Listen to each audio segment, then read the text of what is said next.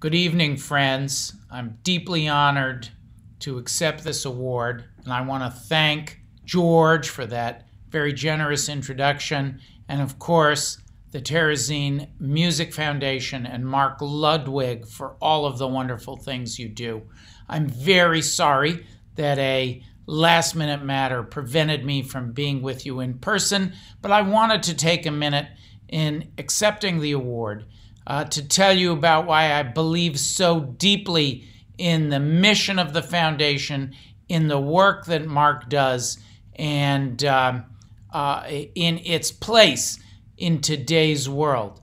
As a former ambassador to the Czech Republic, as the child of a Czechoslovak Holocaust survivor, as a historian who writes about this era, I know how critically important remembering the past is to maintaining the values that we believe in so deeply today.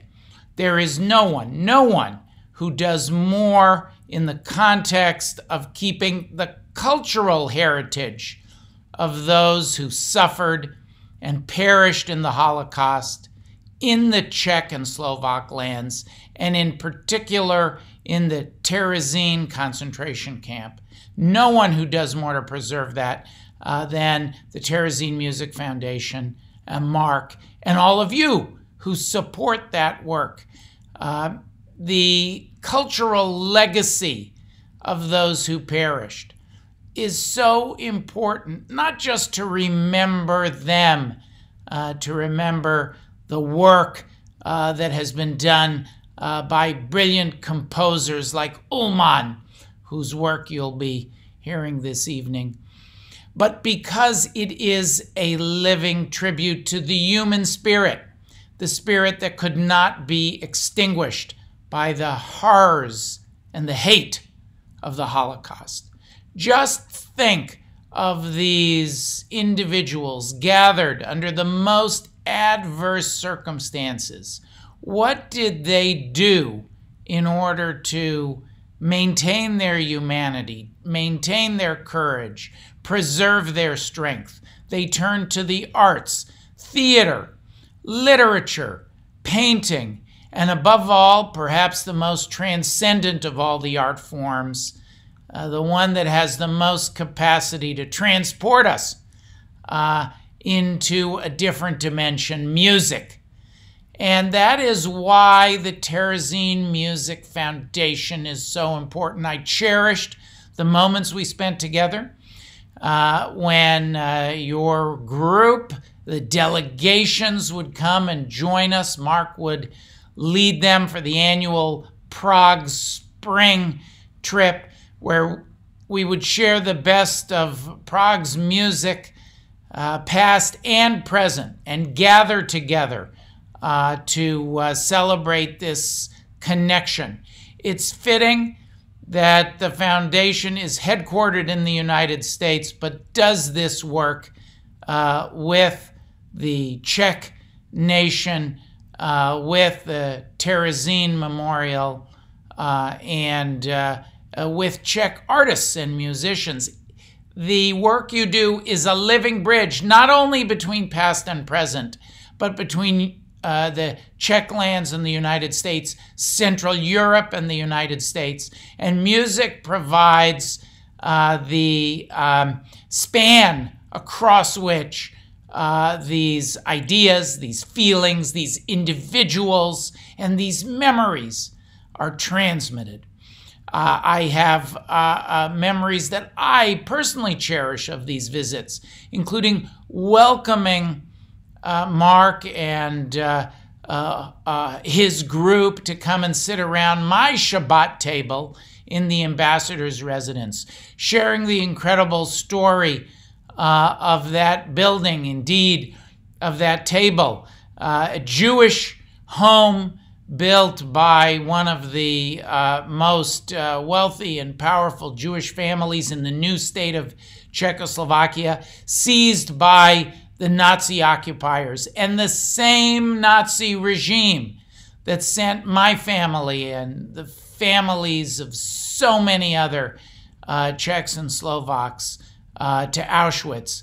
Those same representatives sat around that table where I welcomed Mark and a number of you to celebrate Shabbat dinner with me. What an incredible story that is of the turn of history, the child of a Czech Holocaust survivor celebrating the Sabbath, celebrating the musical legacy of those who were imprisoned, those who perished in Terezín, in the Shoah, in the Holocaust, around the table of a home that was once occupied by a Jewish family, then by the Nazis, and now again by representatives of the diplomatic corps there on behalf of the most powerful nation on earth.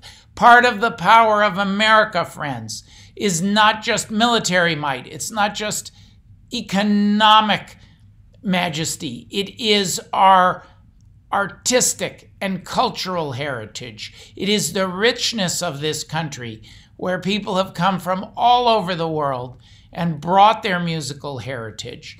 And you celebrate that as well in honoring the legacy of the artists at Terezín and the ongoing contribution they make by playing their music, performing their music, commissioning new music in the spirit and to honor the legacy of Terezín, the legacy of the memory of the Holocaust. You keep that memory alive and you transmit lessons for a new generation. It is such an inspiration to all of us. I speak not just for myself, but for all of us in the diplomatic family, indeed, for the residents of Prague, for the Czechs and Slovaks, and the expatriates like myself who come and go from that city, from the Czech and Slovak lands, whose lives are enriched by the work that you do. It is a blessing for those who are privileged to participate in it.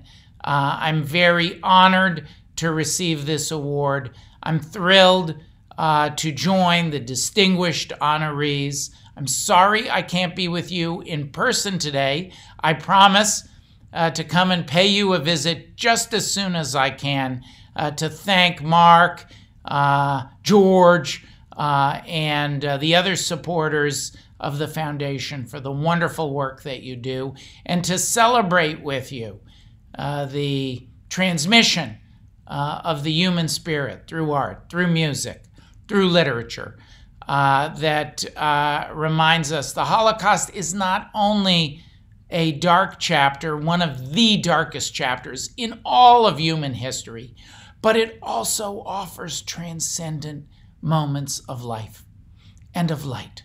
And when we re-experience the music of those who were imprisoned in Terezín, of those who lost their lives, the artists who clung to the hope that someday their music would be played and enjoyed again, we're able to remember the tragedy of the past, but also to lift up the magnificent lessons of endurance, of survival, of creativity, of defiance in the face of this terrible evil. It offers us powerful lessons in our own lives as it shapes the ways in which we must respond to adversity and must champion all that is good in the world today. So I want to thank each and every one of you for being a part of that holy mission carried forward through music. I look forward to seeing you in person very soon, and I congratulate you on the occasion of this wonderful annual event. Thanks very much.